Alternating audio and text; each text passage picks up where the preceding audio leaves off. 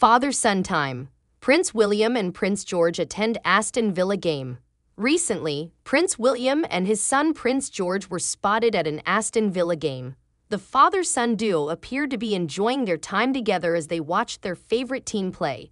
Prince William has been a long-time supporter of Aston Villa, and it seems he is passing on his love for the team to his son. The two were seen cheering and celebrating as the game progressed. It's always heartwarming to see members of the royal family enjoying everyday activities and bonding over shared interests. This outing is just another example of the strong bond between Prince William and Prince George.